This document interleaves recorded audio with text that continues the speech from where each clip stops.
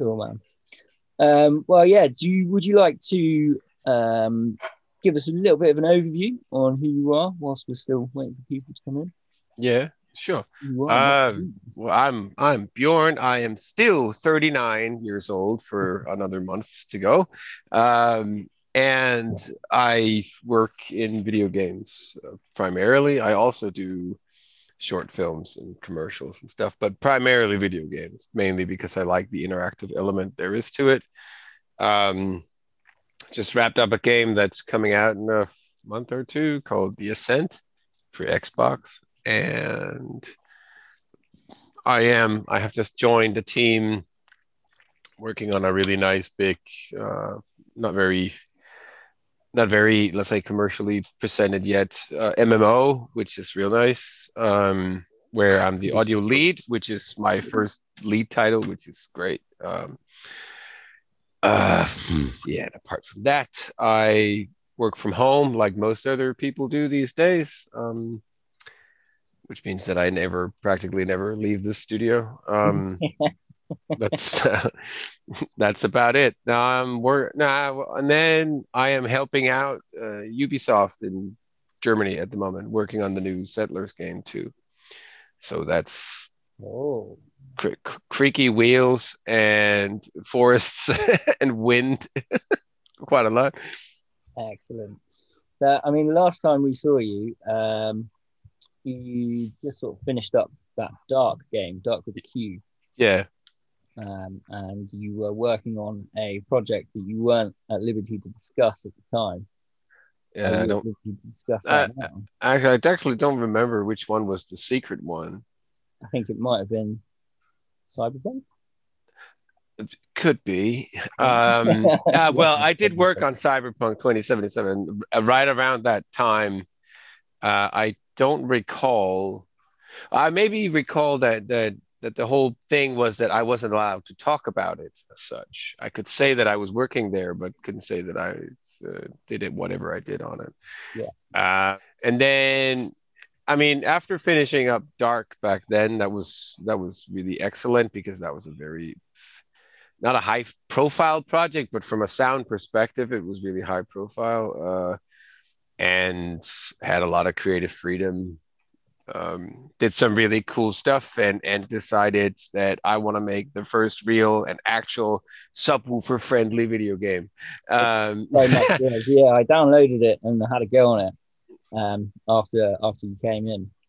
And played it on headphones and then played it through a pair of Adam monitor speakers. nice. Every time you do the switch from perspective, yeah. Yeah. Well, that was so funny because it's the production thing of that game is really strange. It's not unprofessional in any way, but there was one guy working on it. And when you only have one guy, there's so many things that you don't need, like version control software. You don't need to upload anything. You don't need any way of dealing with projects between people.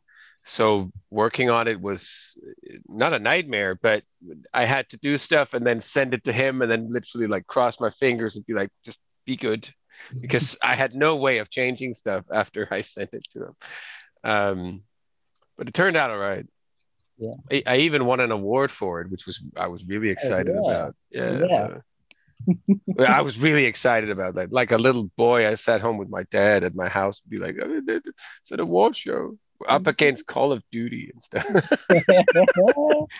Well deserved, I'd say. Well deserved. Thank you. If you don't mind, let's start working through these questions that Sure. so we'll sort of start off with your sort of background a little bit in regards to sort of what did you study initially? Um, Uh, at first, I actually didn't study anything. Like I have a, it's a bit different, but like most sound designers, I started out as a musician because that's your access point, you can say. yeah. Um, but I started to study because I was trying to get into the industry back in that late 90s, early 2000 ish, when I wasn't very old and there was no way I was going to get a job because I was so inexperienced. But um, I remember having some applications out, and some of the very few, not interviews, but responses I got for internships or junior positions was with Atari and a couple of other places. And some of them sort of like took it a little further. And one, I think it was Atari, that wrote back and said, like, do you have a degree and stuff like that? I strongly don't believe that you don't necessarily need the degree, the paper. The whole question is, what did you learn while you were at school? Because the paper itself isn't really showing anything.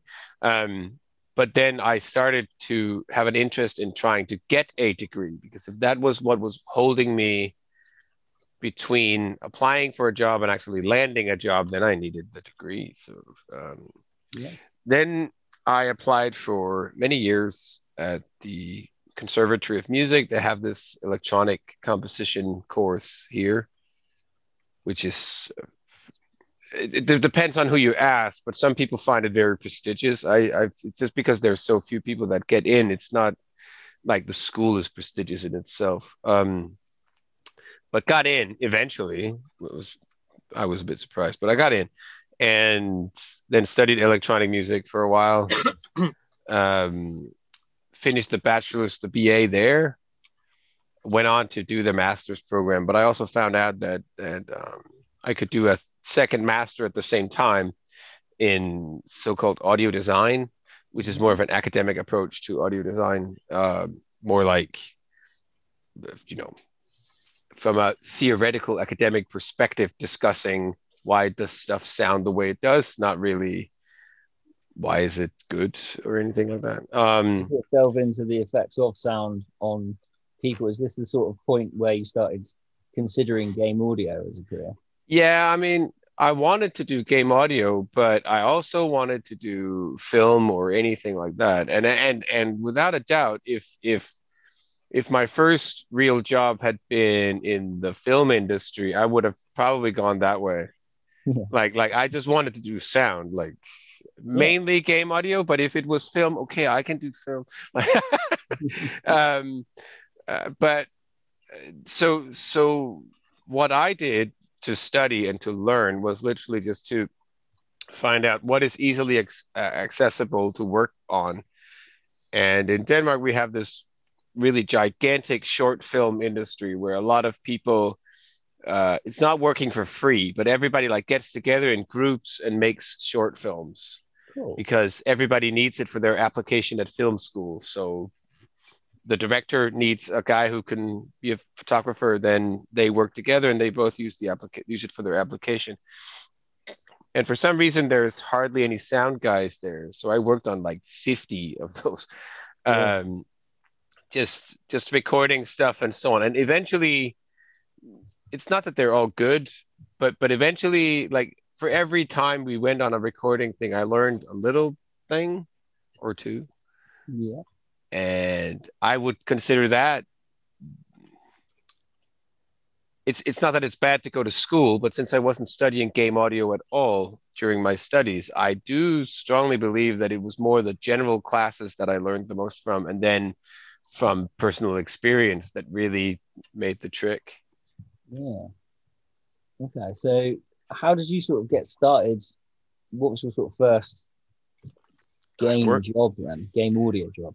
I worked on like as anyone should. I think I sent an email to literally every company on the planet, just saying, I want to do this. I don't encourage people to do so, but I told them I can do this for literally no money. I can even not work, but just look over your shoulder just to see how it works. I can bring you coffee. I don't care. And they all said no, as they do. And later in my career, I also found out why. That's another thing. But eventually, after having success with just a few projects and some school projects, and so kind of like the most stereotype sound designer, I guess, having one or two school projects and having made one small app or something for a friend, kind of. Then I landed an internship at CCP to work on EVE Online. And that really kicked things off, because as soon as I had that internship, then every job application I would send afterwards started to get responses. Oh. And it was really weird because that was companies I had applied to a year before, completely ignoring me. Now that I could say, oh, I actually worked for 6 months on something, that, ooh, then Yeah. you're all like, then they really want to hire you. I don't know why. I noticed the poster in the background as well. Eve. Yeah. It's it's a PC Gamer magazine front Oh, cover of a game we did. Uh, that was I don't know. It's my wall. It's my ego wall trying to yeah. show off. So now every day when I'm home alone, I look at it and be like, oh, at least I did this. Yeah. Yeah. So this sort of leads on to the next question that somebody submitted. Could you tell us in detail the process of landing positions with AAA developers? Yeah. Well, one of the things is that okay, I truly understand why they don't hire just anyone, even if you want to work for free. But that is not because you are bad or your application is bad. It's just that you don't have to be in the industry very long until you find out that there's probably 1,000 people who want the job, and you really don't have time for uh, a student that you can have as a mentee towards something. Like you really have to work autonomously. And we have all tried. I've also seen it happen where someone is hired and being given the chance who doesn't deliver, and then it's a waste of time for everybody. Not that I don't believe in giving people the chance. It's just that there isn't time for that in AAA or with it, most studios at all. So landing a job within AAA, the really important part is to, of course, send an application, but having a reel that backs up all your skills. And if you don't have a reel, then you have to make one. Just I don't care how you do it, just make one. Um, look up some of those stupid LinkedIn articles which are about how to write a cover letter. I know it sounds super weird, but they have all these, just instead of using this word, maybe use this word or stuff like that. And it seems like common sense, but it's once you get that and you start to write a proper cover letter, then you might actually get a professional response from someone. You have to realize that the first person reading your application, and even if it's an open application, which is the worst, it's probably someone from HR who doesn't care about sound at all. And to get past an HR person is a game of itself.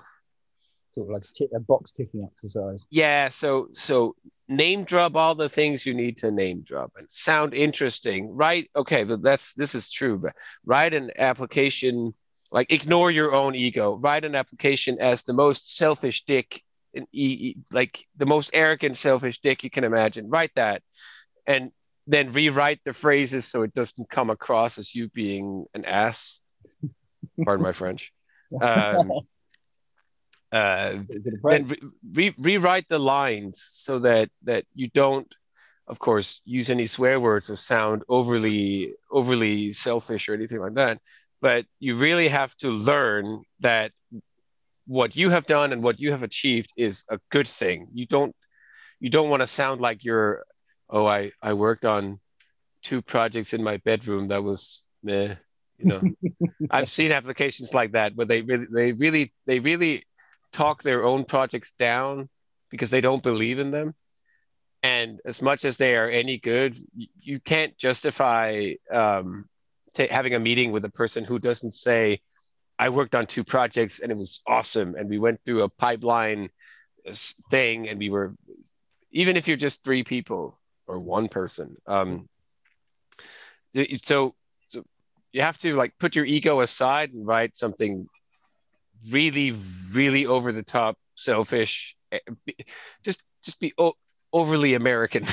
Yeah. Yeah, like when writing it, and then hope for the best, because you're up against people who write like that, and you know, as they say, squeaky wheels gets oil first or something, isn't it what they say?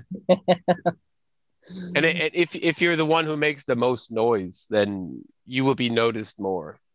Sort of I just having really confidence in your projects, really, and having something under your belt. Like you what? say, like you having some sort of projects that you've worked on in order to get into this sort of Yeah, noticed by AAA. yeah, and understand that the fact that you worked on a project, even though it's crap and didn't turn out to be any good or anything like that, don't don't present it as, okay, this project was bad. Like maybe it was a learning experience. We went from planning to production, came up with a project that wasn't any good, so we scrapped it. But you don't have to necessarily say that. You just have to say that you went through a full production cycle and everything went fine, and you managed to, let's say, set audio direction, produce all the content, and implement it. That That's then the whole nobody. process. Yeah, that's the whole process. You went through the process, and you're not trying to like don't be scared of that you're writing to your audio hero. Like maybe if I was writing to Bethesda talking to Mark Lambert, I'd be really scared. But but don't worry about writing to these people, even if you like the games that they do. Like you have to really show off that you bring something to the table that they can use. It can be a little tricky to write applications like that. Even also for me, like I don't like this overly arrogant way of doing it, but just ignore that for a moment and write it and then send it and then just reassure yourself that you are not that person in real life. I guess these things get a little bit easier through practice. Yeah. I guess you've got to be quite thick-skinned in regards to getting rejected for applications a lot, and not let it sort of get you down, and just keep trying, really. Yeah. You just have to keep trying. I mean, even if a company doesn't reply or anything like that, don't take it as a no. It's as a no or as a complete rejection. You like you don't have to worry about that they it's not because they don't like you. Maybe they really don't have a position for you. And they can't invent it. They can't invent one for you, you know. So I mean, it's like you were saying before, you were applying for companies, they said no, and then as soon as you'd worked on a project, suddenly EA loves me now. Yeah. No, they don't. But I remember applying to some positions at EA and being completely ignored. And then having been at that internship at CCP, but that was like after a month or something, right before CCP hired me themselves, which that was lucky, fortunate for me. But right before that happened, of course, I was already at that time looking forward to what I'm going to do after the internship at CCP doesn't hire me. And I remember like not all, but more than half of the applications I was sending out was suddenly getting interviewed. It was getting responses. Your profile is interesting was what they were usually saying. We would like to talk to you and so on. And they never said that before. I don't know why I'm all of a sudden so interesting back then, but it's a process and it happens. And the story about having a foot in the door and then you'll be all right is really true. Unless, of course, you burn down the building or something. Yeah. Awesome. That's some really great advice. The sort of last sort of question on background in regards to you. So, was it sort of more of an interest in sound or an interest in video games that sort of driven you the most to sort of continue down this path, or was it something else altogether? Oh, I remember when I was making music, I was fortunate enough to do well with the music. That's a start. But I remember, like if you tell your parents, you have probably all experienced that you say, "Oh, I'm studying video game audio," and they go like, "Is that a job? Like, is that a thing? Like, and yeah, it is. I even still meet people today who ask me what I do, and I tell them what I do, and they go, "Oh, so you So what can you make a living say? off that? Like Yeah. what? Is that real?" Yeah. Um, and to get back to it, then I remember making music. I'm not a good composer at all. And I was more interested in making sounds for the electronic music that I was doing than actual compositions. But then I heard about Hitman, the first Hitman game, because that was a big deal here in Denmark. I didn't know, but then already then there were talks about now there is a studio in Copenhagen that's making video games. There's a studio that they have I think it was in the article, they have a sound guy, they have an animator, they have all these professions. And I remember reading it and be why, like, why isn't this what I do? Like, like, uh, take all my musical sound design skills and put them to good use because I myself was in a situation where I was thinking, okay, if it's going to be techno or nothing, you know. And since I wasn't a good composer, then might not be techno. Um, I do remember some pictures that you had in your sort of oh yeah, presentation last time. You had like a Mohican and yeah, you were yeah, on yeah. stage with all the hardware and stuff. Weird hair and techno, ultraviolet clothing stuff. Yeah, yeah, that's me. Good time. um, but the funny part was more that that was when I realized, oh, there is more to this. Maybe I'm not that bad at something. And then I was very shy back then. So I did not write an application to IO Interactive, which I totally should have back in 2001. Uh, and I started to try and learn, but didn't send any applications. And then when I felt good enough, I started writing applications to some companies. And later, when I joined, I actually joined IO Interactive, what, 2012, 14, something like that. Um, yeah, 14 maybe. And then I remember talking to one of the old sound designers, and he was like, "Oh, can we hear some of your old stuff?" And I showed them what I had done back in 99 and 2000. And they were like, "Oh, wow. If you had sent this back then, we would have probably hired you." It's like, fuck. Oh, I Like, had to say so that. here I am 14 years later and really struggled, almost gave up. And so, of course, they probably wouldn't have hired me. That's an easy thing for him to say. But that proves the point that you have to apply. If I could go back to my former self back then, I would probably just tell myself that like, just keep at it and apply. Like you might even be lucky that you end up in the lucky bucket when you send an application. Maybe you are sending an application specifically in that 5 minute time frame where someone is looking at their inbox going, oh, we need a sound this oh, there's one. Yeah. And then they hire people. It's not always about being the best and so on. There's a huge portion of luck and timing involved in it. um, Yeah, it's a good thing to bear in mind when you're approaching these sorts of stuff. yeah, and also have in mind that the person after the HR person, the sound designer who might read your application, they're not professional recruiters. So also the fact that you just had to go through the professional HR person who's super strict, then the sound design guy might be looking for something completely different, and their social skills might be zero. So it can be really hard. You really have to hit that, like nail it on a good day, because as most other creative people, if that sound designer is more interested in making drum patterns that day, he just has to read applications and doesn't care, then none of those people will get the job at all. Well, excellent. Cool. So just we're going to sort of move on to something a creative process. If that's all right. So Yeah. sort of touching on, you sort of spoke about how you preferred to make sounds when you were making music and stuff. In Yeah. regards to sort of recording sounds, do you have? I can't. I sort of know the answer from this from the last time I saw you, but do you have particular uses for the sounds when you go out and when you're recording sounds? For example, like an impact from transition, or do purely recording sessions and then find uses for them later?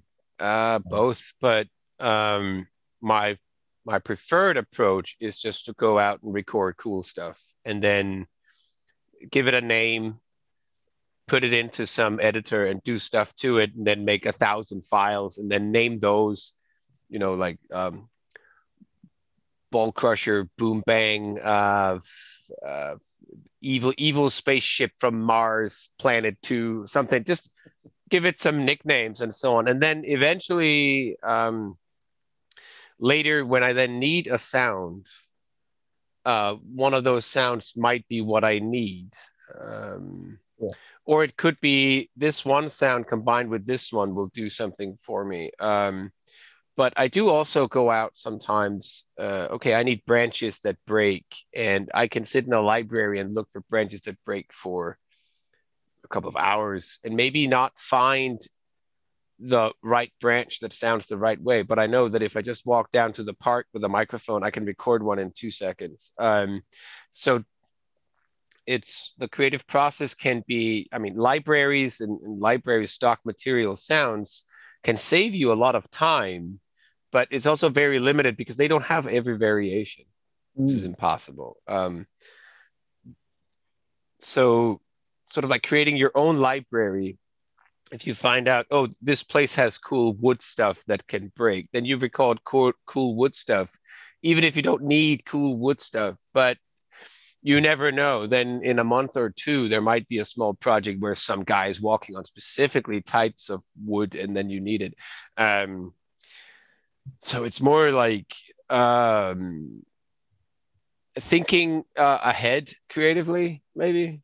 Sure. Yeah. Do you use any sort of applications to organize these audio files, or is it just sort of naming conventions or sort of tonal and textual folders sort of make, like you say, sort of like wood sounds or sci-fi sounds? I have two folders. One is all the libraries that I bought and have from other people. And then I have one library which is just all Bjorn's stuff, it's called. And just packed with files of everything. And they're seriously named. Wooden ball roll, and then underscore maybe some variation, spaceship boom or stuff like that. The reason why they're named all these stupid names is that they are named in the way that I know that I would also search for them. So if I'm looking for a sound that in my head should be named, epic warm spaceship, then those would be the terms I would also use when I look for them, and then it finds my files. Because if this was for a professional library, I would name them completely different. But since I need to, because I have from experience tried to record something cool and then not name the files, then they were just called track 1, 2, 3, 4, 5, whatever. And then eventually you find out you have like a billion folders with track 1 and 2 and 3 and 4 and 5, and then you have to go through them all. So naming conventions is not a strict one, but it's key to going over it all the time. So excellent. I mean, I've definitely been there with stuff. I took one approach of trying to name things, professionally, and then, like you say, in my mind, it's like that crazy glass that rolled and then fell off the floor that sort of went gunk. So I'm searching for glass rolling, and it wasn't. It was like, track, or what?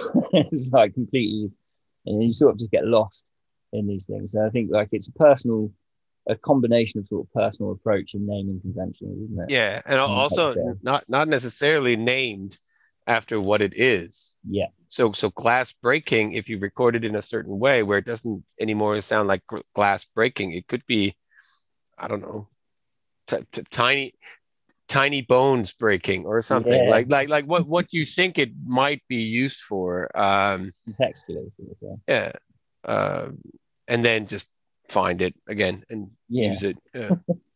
So do you obviously go out and you record some stuff as well, and obviously you've spoken about doing sort of synthesis and stuff back in the day. What sort of ratios do you reckon would you use in regards to say a project? Obviously it depends on the project, but physically recorded sounds or synthesized sounds yourself, and sort of like what ratios would you use on average, I guess, between on an average project? Like synthesize more sounds than recording, or do you use a combination of the both? it's always a combination, but I'm a big fan of not libraries as in library stuff, but I'm a big fan of sampling and manipulation. I don't use synths very much.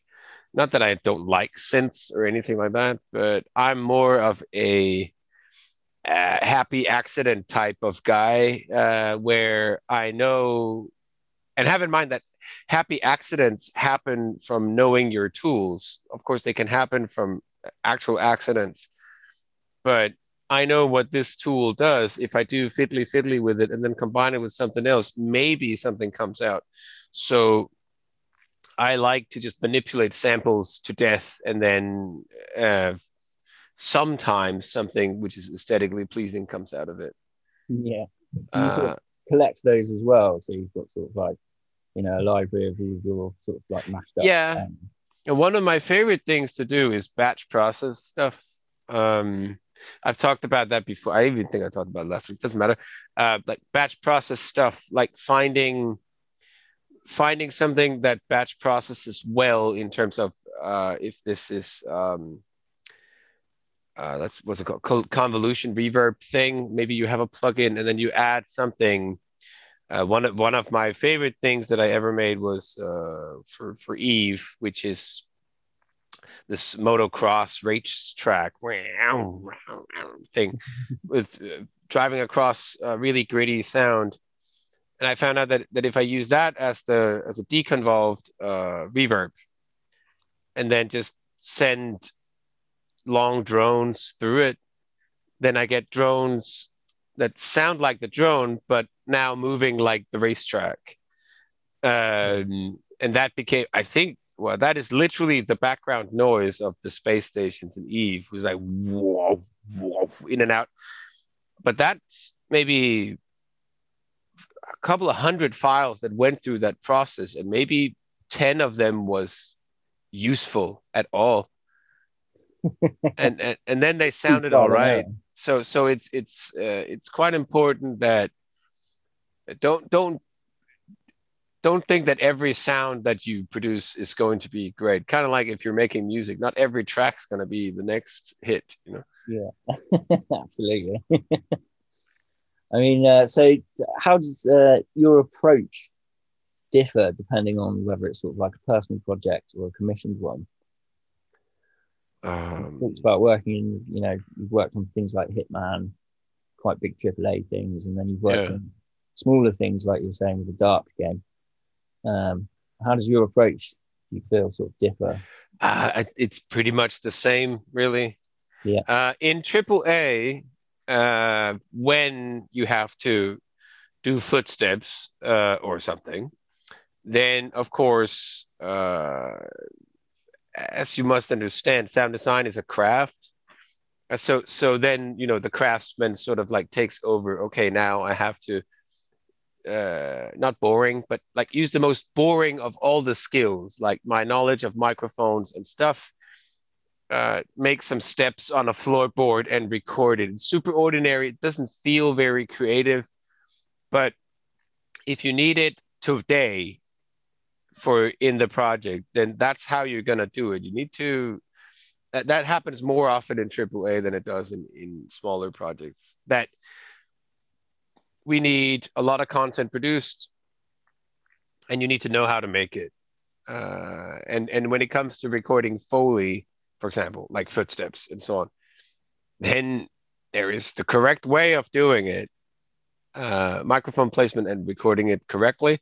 And then there is the creative way where you're experimenting with close mics, distant mics, and so on. But if you don't have time for it, then you have to be the professional and then just do it the most boring way you can imagine. And actually, usually that also produces the best result. Yeah. I remember you telling us a story about literally recording some sounds on your mobile phone. Yeah. And obviously processing them, and then they ended up getting used. Yeah, that's Yeah, I did that a couple of times, but even in Cyberpunk, there are sounds like that where it's just, a phone and then a backpack being thrown around because we Yeah, needed a backpack sound really quick. It's not the best of recordings. We did manipulate it quite a bit, but that was more like that's what we have right now. So yeah, let's roll. You don't need Okay, that's easy to say when you live in a Western country, but you don't need an expensive microphone. The microphone in the phone is actually pretty expensive, but you don't need super expensive gear. You need some basics, and then you can roll with it. Everything else is just fluff, like the reel to reel back there. yeah. That's pure fluff, and only just because it's fun, not because it does anything good. And I guess it's like you say, it's like learn how to use the tools that you've got to the best of their abilities. Yeah, and And then one day when you need them, you will know exactly what to do. yeah, Yeah. that's it. I've got quite an interesting one here. What has distinguished you from anybody else Uh, in the game audio industry? yeah, well, in real life it's different, but in game audio, um, I think um, I think I was lucky enough, especially with Eve Online, to join a team that needed my type of sound. Being a big fan of electronic music, glitchy production, and being very aggressive, and everything just compressed to death and then expanded some more and compressed some more. Um, and that fit very well. So I wouldn't call it necessarily luck because that my imposter syndrome thinks it's luck, but um, I think what distinguished me from others was that I was up against some people who were producing very, very pretty, nice sounds, and that wasn't needed at the time. So it's your sort of sonic aesthetic that you brought to the table that got noticed. Yeah, Yeah. I mean, the audio director at CCP is a big fan of electronic music and Mm. weird stuff and glitchy music and 5-hour drones and whatever you can produce. And I had specifically made stuff like that. So that sort of like hit the nail with him. And then afterwards, I don't know what distinguished me, but it's the I'm I can be pretty shy and introverted, but I still have some social skills that makes me come across as friendly, I hope. Yeah. Y'all. uh, that might, like, at a party, I come across as kind of friendly, kind of talkative, and so on. Um, and that really helps too, because that meant that we had some game audio get-togethers. Um, I asked questions. People remember who asked the good questions and so on. Um, and in the long run, I mean, getting the job at IO Interactive after CCP was really because I years back had talked to the audio director and stuff like that. So that gives me an advantage. So a lot of the things that I back then didn't think meant anything suddenly meant that people remembered my face, they remembered my name, they remembered my sound, and so on. So I made myself heard, oddly enough, when it's sound, but I made myself heard, and people sort of remembered that, which sort Yeah. of makes people okay. This is an interesting character to hire at our team, and that, I guess, distinguished it a little bit from other applicants as well. Good balance of social skills and technical skills as well. Yeah, you don't. What I mean is that you don't have to be super social. You don't have to be some party animal because I'm Right. not. But it's more about that if you're just a little bit friendly, if you're just a little bit social, if you're just a people remember you a little bit, just it will come because people will remember you at one point. And yeah, sure, I worked on some nice projects now, but it's still, to me, it still feels like yesterday that I was working somewhere for nothing and so on. And it's not all this didn't come easy, but it as long as I just kept working, I guess. Yeah. I remember studying with other people who literally expected, they had no experience. And when I was a student, I had some experience. They were literally expecting that when they would get out of school, there would be a job waiting for them. Mm. And that's a very big, not a mistake, but a misunderstanding of how the industry works. Because um, that guy versus me or someone else who already had a small reel to show. And even if we didn't work on any projects, I had like 20 redesigned small videos that I had made and so on, which makes me come across as much more serious than others. And that might, from the batch of students that came out of my college and university, might have made me come across as more professional in some way. Okay. So Yeah. reels and content is really important. Yeah. Yeah. Building content and getting out Yeah. there a bit and Yeah, and don't underestimate your own content. I've been sitting there 1,000 times thinking that this is shit, something that I was making, and then later to do it find for out that somebody. other people like it, and Yeah. I don't get why they like it, but they do, Yeah. and that's how it works. And I mean, don't it's hide your material. So yeah, absolutely. It's a classic sort of quite creative thing, isn't it? Everybody's their own worst critic.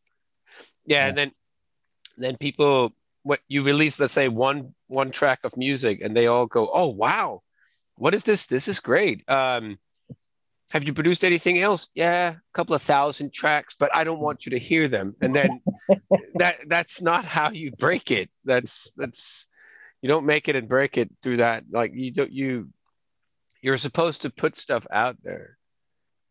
Uh, yeah, Excellent. Cool. So just, yeah, couple more really. sure.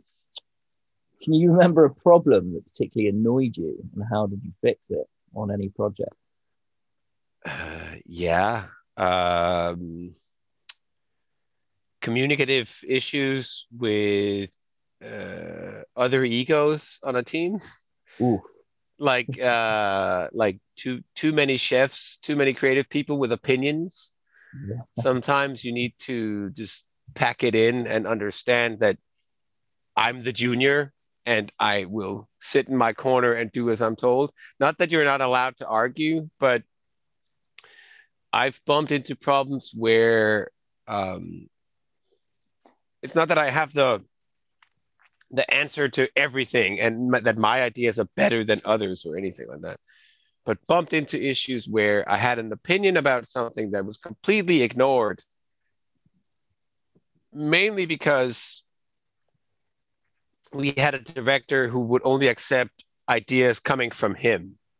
And then he went to GDC and saw a talk from some people at DICE and comes back with a presentation of what he thinks we need for the game. And what he's talking about is literally the same as the design document that me and a colleague made about what we thought would be best for the game. And he presented it as is, this is what he brought home from GDC. This was his idea. We were like, hey, we said this 2 years ago.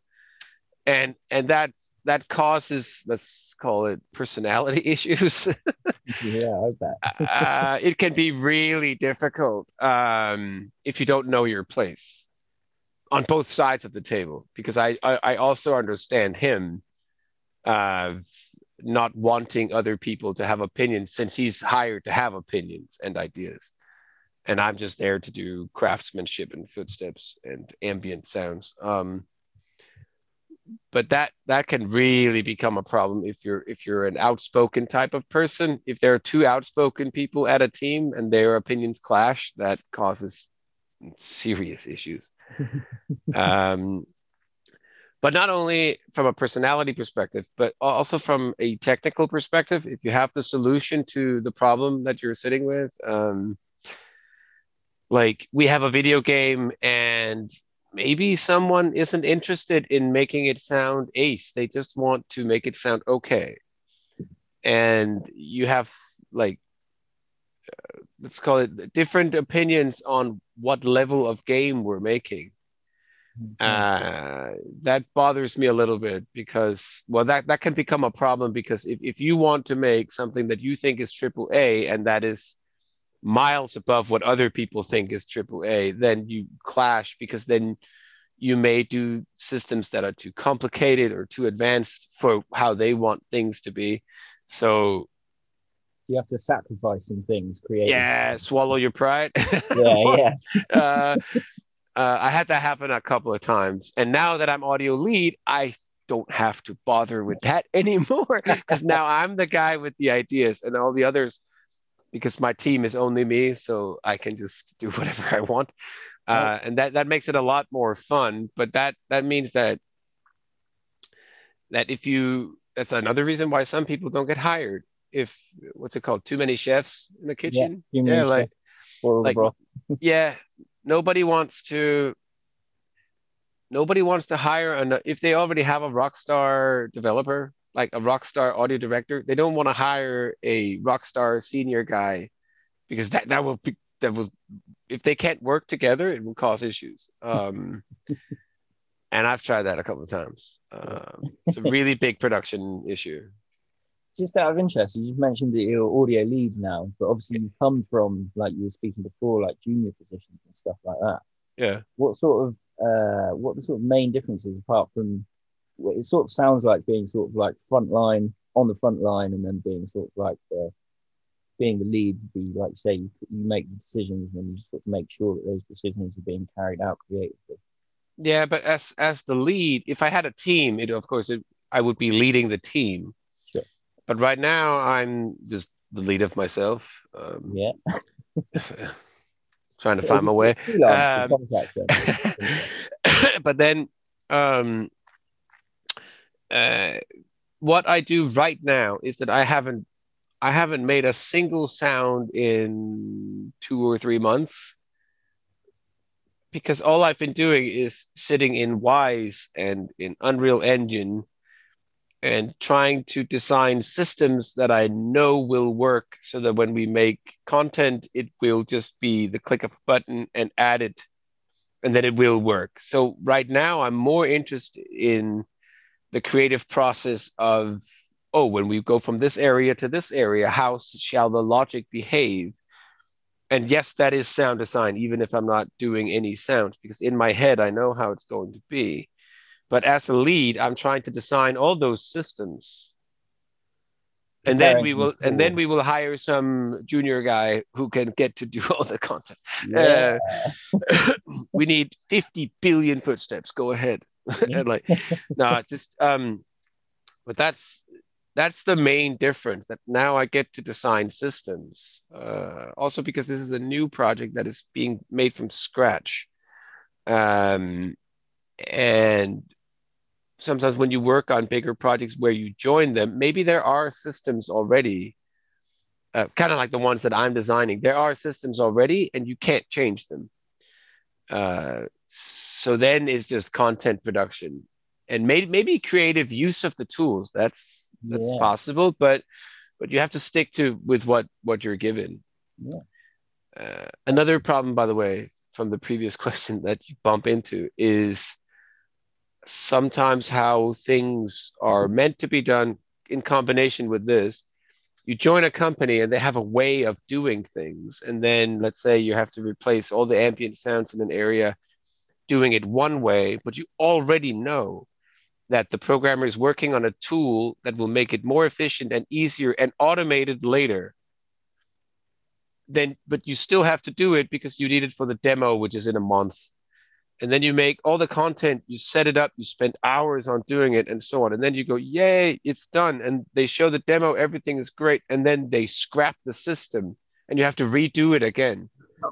That is extremely frustrating. Heartbreaking. Yeah. Yeah, yeah, yeah. Especially if they, even if they like, I've also seen that where they, that's also swallowing my pride. But in certain video games, you make a level that is only meant for a vertical slice in a demo, and then you put it out, and then immediately after you're being told, but that scene won't be in the game. But I just worked on it 6 months. They're like, yeah, but it won't be in the game. Oh, And okay, I will go grab some coffee and yeah. ignore that my work is wasted. Um, I mean, it's a similar sort of thing when sort of, collecting assets and doing audio design for projects is that I guess it's better to sort of overcompensate and then not use some of it. Obviously, this is slightly different if you're putting loads of work into a piece that then gets used as sort of demo or a system and then it gets scrapped. yeah, That's but when you join a bigger project, same with swallowing your pride, that you have to understand that it's you are a sound designer. It's not your call. mm. There might be a game director who has a completely different opinion from you, and you can tell him your opinion, but it might not be heard. Maybe they had other plans for quite a long time, um, and it can be kind of odd to adapt to that sort of work environment, Yeah, but you have to. So yeah.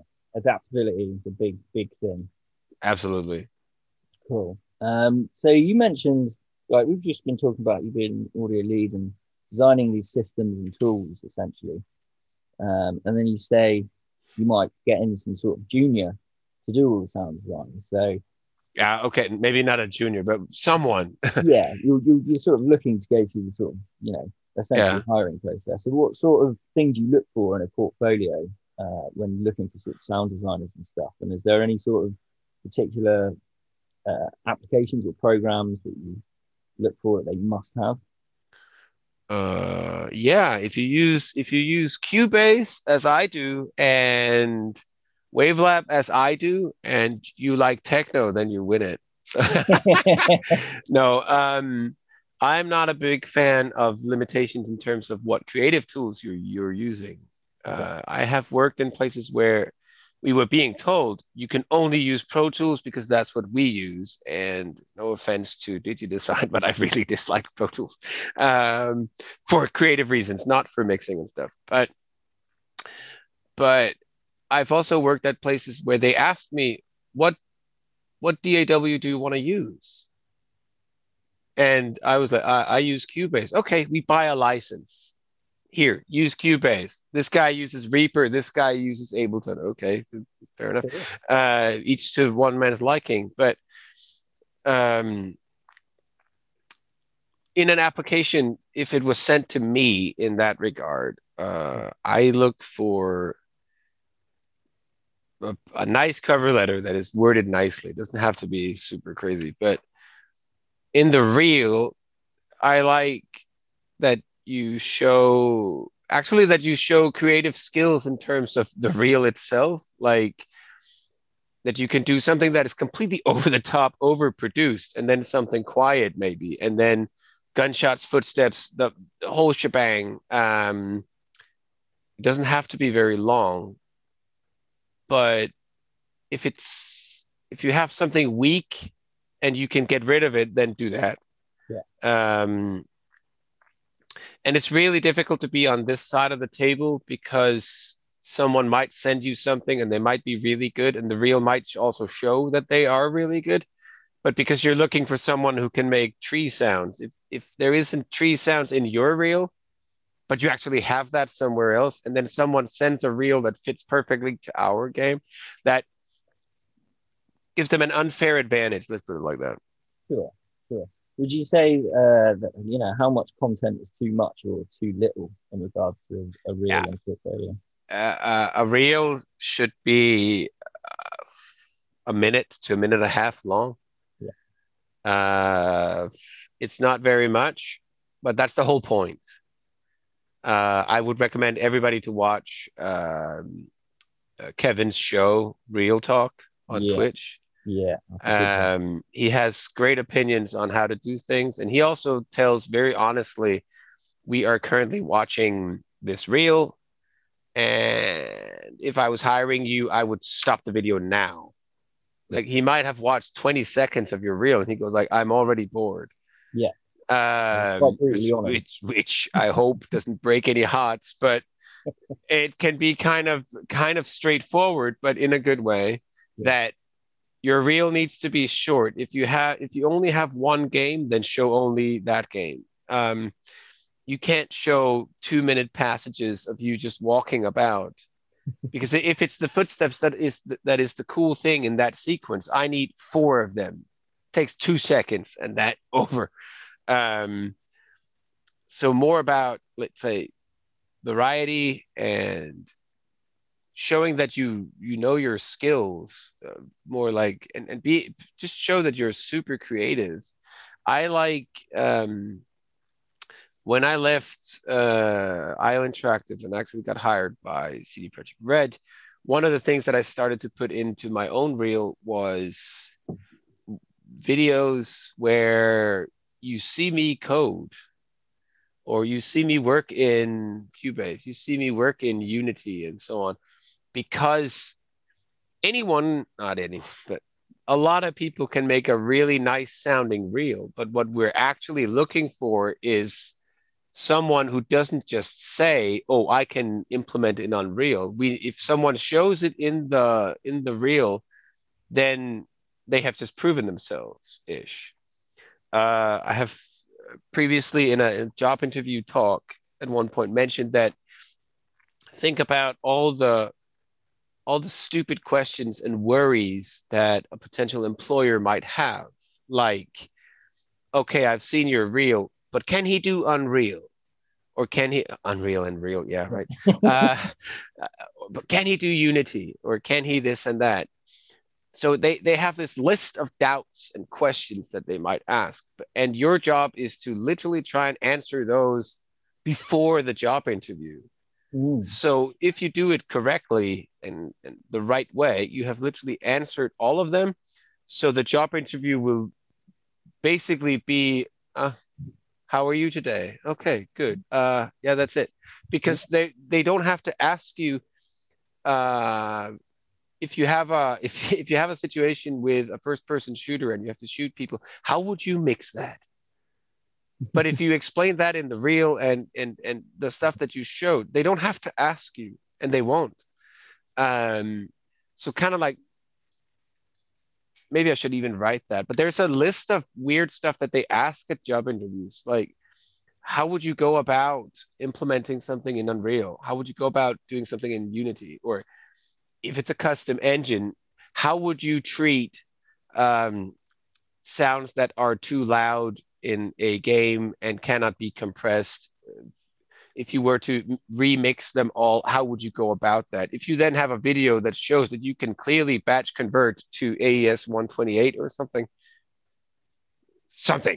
Yeah, If you yeah, have some a, sort of then process. that question is completely irrelevant because you have already shown me that you can do so. So having, let's say, live content in your reel is not bad at all. Cool. I mean, I've Uh, seen one that was quite nice, and it was as the reel was playing, it was in the center was the gameplay with the sounds already implemented and finished, and the bottom right hand corner was them with the microphone recording the original sound, and yeah, up in the top left hand corner was like the middleware project that being mixed and triggered and stuff like that. So you could sort of see the entire process from start to yeah, finish all on sort of one screen. yeah. I thought quite But nice. that could be one way of doing it. Of course, not take the focus away from the actual sound Mm, and from what you're supposed to see, but that kind of proves that you can even write it in text. The microphone is placed like this because we want a not too close mic situation. Okay, you've just proven that you know microphone placement. You've yeah. answered that question. Um, and maybe there's a screenshot of the mastering process, or a 2 second video where you just, or five, not two, Adjusting some failures or five, where something. you say, okay, then we master all the sounds so they conform to the same levels so that none of them um, stick out as odd or too loud or anything like that. And we've put it into the game, and now it works like this. Okay, on to the next thing you want to show. But that's kind of like, it proves that you know what's going on. It doesn't have to be, it doesn't have to be super technical. And if there's something that you can't do, then just don't do it. But if there's something that you can do, then try Cool. and show that off too. Because we're not only as sound designers for video games, unless you're Richard Devine and all you do is content. And then we're looking for people who can implement stuff themselves, and that's more than like you just heard. I haven't made a sound in a while, only doing systems and logic setups. So that's part of the job. It's like it's 50% of everything. So you have to kind of show that too, Yeah. ish. I mean, you mentioned earlier about certain things about you coding and stuff like that. So in regards to the sort I of can't code, but yeah. you say that, but just a side note that some of your audio programming from noobs in Unity Yeah. helped me complete my master's project. So a Oh, massive nice. thank you for that. And Thank you very I did much. attribute your name in the video as well. That was okay. The funny part of that is that okay, I'm not a programmer, but the whole point is that people who cannot code, like me and you probably, Yeah. um, we are all because we look at code and it looks like black magic, fiery cauldron in the forest, witch brew, and some programmer does stuff. But that's because we always, when we see code, we only see super advanced code. Mm. We never look at something that does something extremely simple. And the reason why I then made all those videos was simply because I've tried to be on productions where I asked programmers questions about I need I need a sound to play whenever I enter this area. How do I do that? And then they come up with some messed up long programmer explanation about name spacing, and they have to communicate, send global events, and then we can pick up, and then this. Okay, but and that doesn't answer my question because my question is super simple. How do I play a sound when I enter this room? That the answer isn't all those things. Um, On trigger enter. on trigger, enter, play, and that's super simple. And also, like I say in the video, it might not be the most efficient code, but it works. Yeah. Yeah. And it might not be what the programmer would do, but if you can do it yourself, that might help you a little bit of understanding how is this going to work in the long run. Mm. Do you feel it sort of helped you communicate a bit more and understand the language between yourself and programming? Totally, Yeah. totally. I'm still not a programmer. I'm also a total noob at programming, but it helped me communicate with programmers a lot more because it also helped me understand that when they say event, I'm thinking about a WISE event, and Yeah. they are talking code events, which is a completely different thing. Um, and why is something private? Why is something public? I still haven't figured that out. But you sort of like understand that something that is public can be edited by you. And as a designer, I want everything to be public because I just want to be able to tweak numbers. And programmers don't like that. Some do, but There you most go. programmers don't like that. They want everything to be internal and efficient and space rocket science thing for coding something simple. And it's really difficult. Yeah, especially if you look at the C++ code. Yeah. Have you tried? I don't know if you have that. I've had a little look. Yeah, the Um, problem with C++ code is that you can make these what's it called pointers in memory that can contain other code. So mm, literally your entire game can just be one line of text that says, I don't know, Q $12 NUP, and then it triggers all those things in the memory, and you have no idea what that is. well, that would do my head in. Yeah, Not knowing. I've seen stuff like that. And I go like, what? Yeah. uh, In regards to these sorts of applications and frameworks, would you say that sort of learning a specific audio programming framework like Juice or something similar would be nah. beneficial or sort after skill? If you're into coding, then sure. If you think you can use it for something creative, then yeah, I don't know how to work in Juice at all. What about applying for sort of audio programming positions? If you want to work in audio programming positions, then you would probably be better off understanding C# and C++. Okay. Uh, maybe take it a little further and then understand how DSP works internally. Yeah. Uh, I don't know if you ever heard two computer scientists discuss code, but that's like insane rambling. It doesn't have to be on that level, but if you want to program, if you want to code, then you have to know the languages. Else you have to just agree with yourself that code is something that you learned because it made your life easier. It's not because you want to be a coder as such. Mhm. So you say it's probably more beneficial to sort of be a little bit more patient to understand the underlying concepts of the Yeah. project and the end product. Um, Yeah, because I started to pick up just a little bit of code in C sharp when I was working on a project. That was my school project. And I remember asking the programmer when I want a tool that when sound A plays, sound B is lowered in volume. That was before there was a live compressor in Unity. And I know that it's possible because you can just ask, this sound dot is playing. If that is true, do this. Um, and I wanted a system that would be able to say, to set a check mark on one sound and say, if this sound plays, it does something. And then all the other sounds could then say, oh, a sound played, then I react in a certain way. And he kept asking me, why? And why do you want the volume to go down every time this sound plays? And I'm just in my head, I already know that it sounds awesome because for what I wanted. And we had this system where I could mark the jump sound. There was this sound that she made whenever she jumped. Um, I could just map that and then say when this sound plays for 1 second, which is the time it would take to jump, um, the pitch of everything else goes down and comes back up. And he kept asking, "Why do you want that?" And then eventually I went home and then called my friend who's a programmer, and he understands me. I mean, answers to life, he understands me.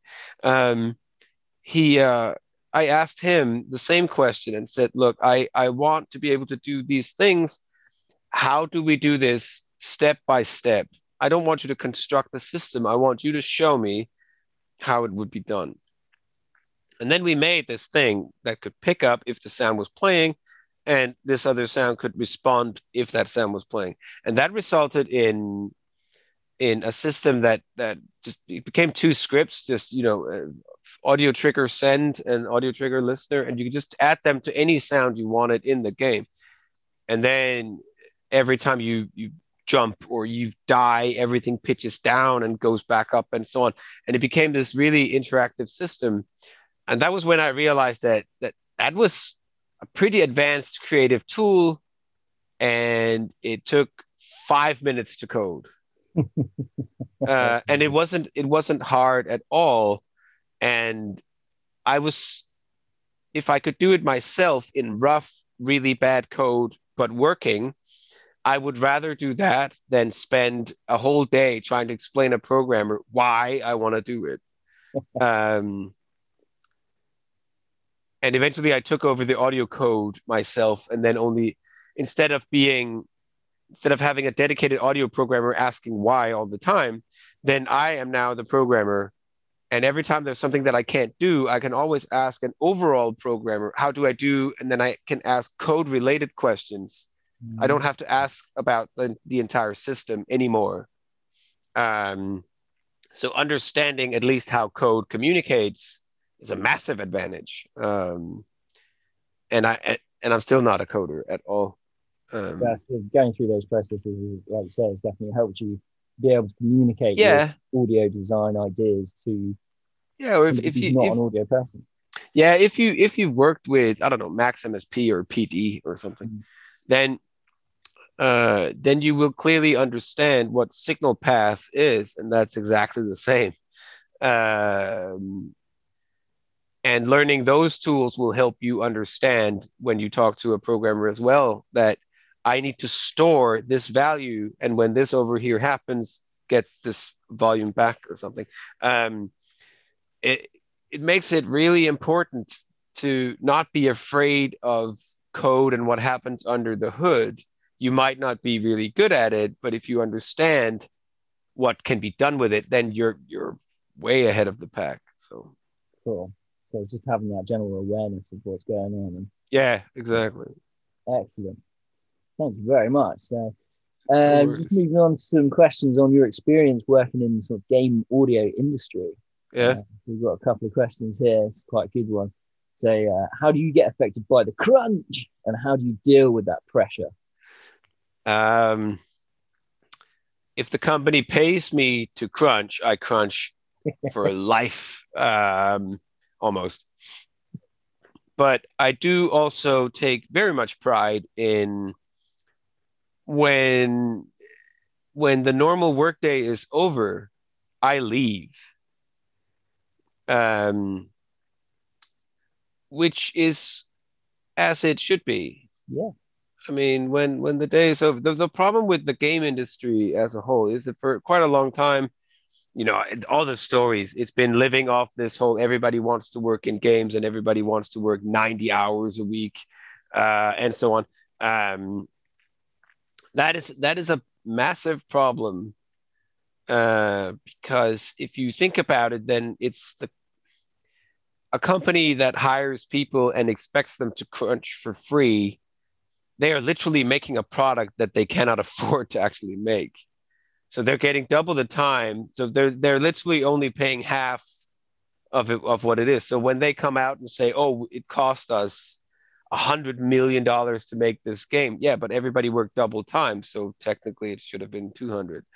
Um, but dealing with crunch is very much a question of uh, setting your own standard of how are you going to deal with this, because I do believe in that this is also for the greater good, but also in terms of the project, that if releases tomorrow, then I also want it to sound good, of course. And if it just needs that extra hour of polish, I don't I don't blame anyone for me having long hours towards the end of that day and finishing up, wrapping it up because I like it. Yeah. Um, but no company shall tell me anything about mandatory crunch, which I have tried. And it's not nice and it's not fair, but the industry is changing. So, um, but we do work a little bit of odd hours. Like I said, if the game needs a little bit of an extra hand towards the end of this week, then crunch staying an extra hour is not crunching. That's just, putting in that Guess little that effort. if it's day to Yeah. day, every day crunching, that's too Yeah, much. the Because you there are burn out. there are stories of projects of people coming in at 8 a.m., leaving at 9 p.m. every day for a year. And when you do that, you not only put your health at risk, you're also severely underpaid. And if you don't speak up, you're part of the problem. If you have a wife, you will, most 99% of the cases, be divorced very soon, and so on. And it causes all sorts of problems. And you're not meant to work like that.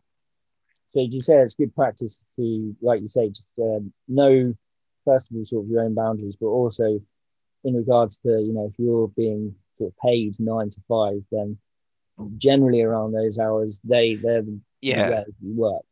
Yeah. And I mean, at CCP, it was pretty cool because that is also how it should be. That we had this art producer, art manager guy, and he straight up said, "I don't care when you come to the office, and I don't care when you leave, but do not come later than 10 and do not leave before 4." okay. And that's pretty straightforward, because just if you come in at 6 a.m., of course, of course you could leave early. It's not that, but If you come in like normal people at 8, then you're off at 4. If you Yeah. come in at 10, you're off at 6. And it was very straightforward, that just have a nice attitude towards people. And then sometimes if something wasn't done on time, then and I've talked back to people who demanded that. They demand that, but it's not finished. You should push more. I was like, no, the producer who set the time frame should be fired. Well, not like that, but in an over exaggerated way. Yeah. That a producer who asks the question, how long is this going to take? And you say it's going to take a month. And then he says, oh, but you get 2 weeks, but then it's not going to be done. Um, if you pay me double, then sure. Yeah. But no, else no.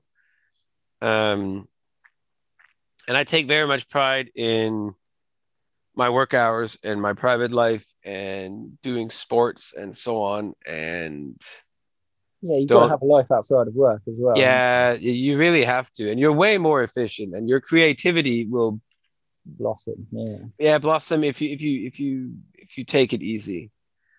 Sure. But anyway, when the crunch is demanded, it depends on how you're asked, because look, we're behind with this. Like, um, Jazz doesn't have the time to finish this thing. Can you help out? Just a couple of hours on Monday before release. That's very fair, and I Yeah. don't mind. Um, but it's more like I just dislike crunch. I dislike the industry for that part, really. Mm. Um, You sort of mentioned sports and stuff like that. Do you ever practice breathing or meditation or diet? It's obviously quite an important thing with staying focused and energized and not like that, but I played golf. nice. So that's it's kind of meditative, long walks and concentration. Yeah. But I don't practice breathing and I don't meditate.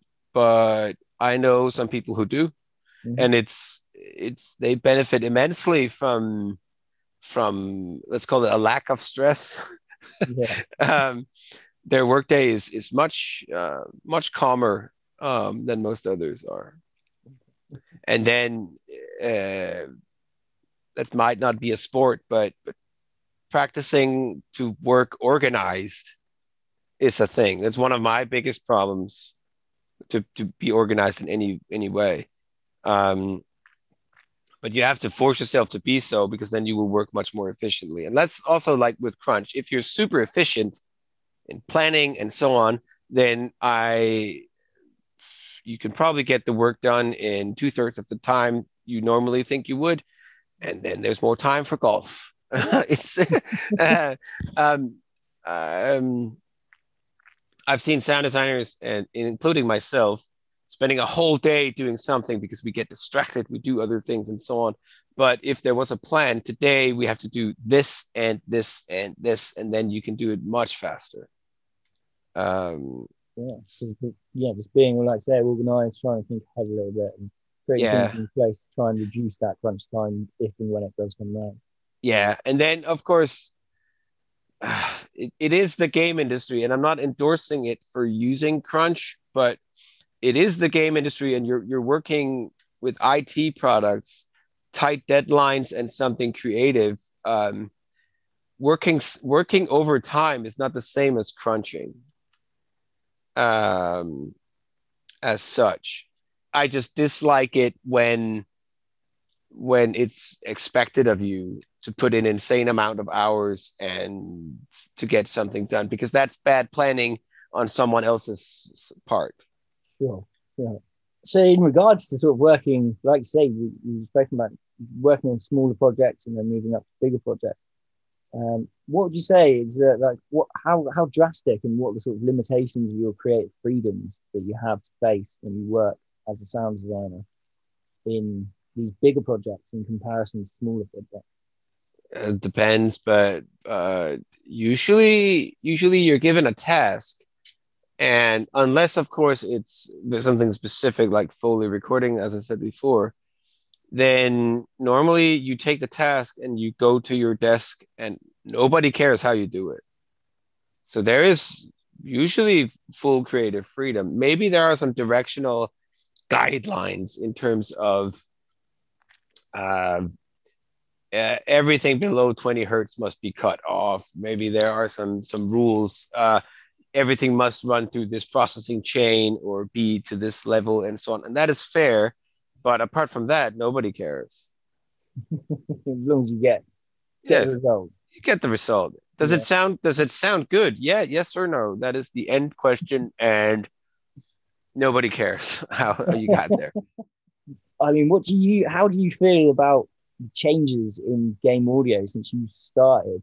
The way that middleware works now, and like Wise, Fmod, etc. Yeah. uh, really changed a lot. It also changed the job description because Yeah. previously you would be designing sounds and being old school craftsmen that would just create content and then that would go in somehow. But now that implementation is part of the job, implementation is also part of the design process. Um, so whenever I have to design a sound, then I my job has changed from just trying to make a cool sound to now think about, oh, I can create these layers and I can randomize this and it can play as this sequence and then I can make these 1,000 variations of this gunshot using 4 samples or something.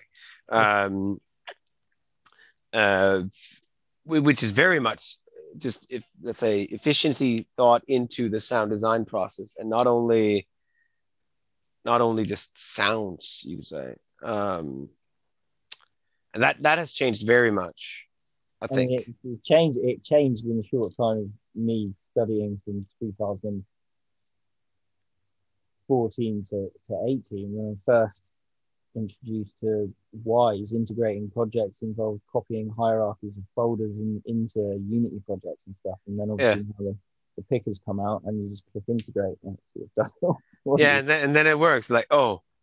kids today, they have it so Yeah. easy. uh, but it's kind of okay. It's not that it's easier today because now there's just more to do. Yeah. Maybe the basics are easier to do, but that just means that now that the basics are easier and faster to do, everything else needs to be better. Yeah. So I don't think in that regard, not much has changed. It's just that now it's not just about sound. Sound design for video games is a craft of logic systems and other things. And the same as with code, don't be afraid of logic systems because it's not in terms of having to create advanced systems. It's more thinking about, treating a video game as interactive art, almost like an art installation. Someone does something and this sound over here randomizes something. It's pretty straightforward, actually. I just got a question that came in. Is it more important to focus on your own sonic aesthetic strengths, such as gunshots or something that's glitchy, and then companies hire you based on your strengths, or to be able to mold yourself to a project, such as showing that you can produce any sort of sound? You have to adapt to the current audio direction that's being given, which can be it can be both fun, but also super difficult because if you, like me, like very heavy emphasis on low end and overproduced loud stuff and booms and thuds and very aggressive stuff. If somebody wants you to make something that's super quiet and almost takes you to another level, birds and wind, then I don't find that necessarily difficult to do, but that's a completely different mindset. And I have to adapt to the situation that this is how my director wants it to sound. It's not that difficult to adapt to it, but you have to understand that you are now working with and for another person. You're not at home in your own studio doing whatever you please. And it is an honor to like take a little bit of pride in the fact that oh, I can create any sound. I'm not limited to my own stubbornness of what I want to do. Because I know a lot of sound designers, including myself, who are quite stubborn about, oh, I don't care about bird sounds. Yeah, but bird sounds is what is required now. And if you have the freedom to sit at home and do whatever you want, then either you won the lottery or you have made a massive hit or something like that, because you work with others as a team to create something. So yeah, good to have those skills. yeah, you have to, else you'll be fired pretty quick. But yeah. Awesome. Cool. We got about 10, 15 minutes left. So there's some sort of general questions here. Sure. What sort of projects that you are not working on are interesting or exciting to you, and why?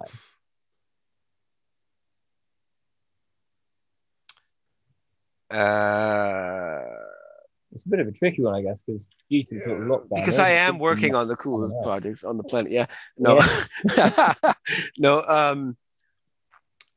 I would very much someday be able to write on my resume that I worked for Bethesda and Naughty Dog.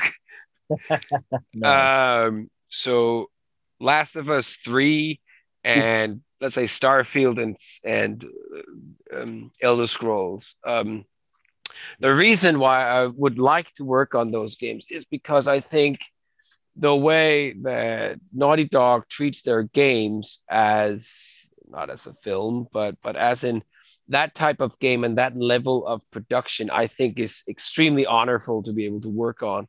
And when it comes to Starfield, Fallout, and Elder Scrolls, those games are game franchises that I admire. They are some of the most important games around that has been, and the future of these games is definitely still defining how things will be. And some of the things they have put in terms of audio, especially the Bethesda guys, but until Skyrim, it was one guy, which is insane. But all the stuff that Mark put in, the guy at Bethesda, in terms of details in wind and all sorts of things, that is something that has been pretty groundbreaking to me and helped me get a lot of ideas. So that would be probably some of the projects I would like to work on. I would just like to say thank you so much, Bjørn. Hey, you're very welcome. It's been fun and nice yeah. chat. Yeah, it's great chatting to you. It was great seeing you and getting to know an inside sort of perspective on these things. Likewise. Hopefully this COVID thing will be over soon, so I can actually go to Bristol and do talks again. Yeah. Or somewhere else, doesn't matter. Out of the house. Just out of my house. See other things than the supermarket and my house. That's would be nice. So I will say goodbye for now. Thank you very much again. Thank you everyone for coming. Thank you all at the team. We'll be in touch hopefully, and we'll get you in person. Cool. Cheers, everybody.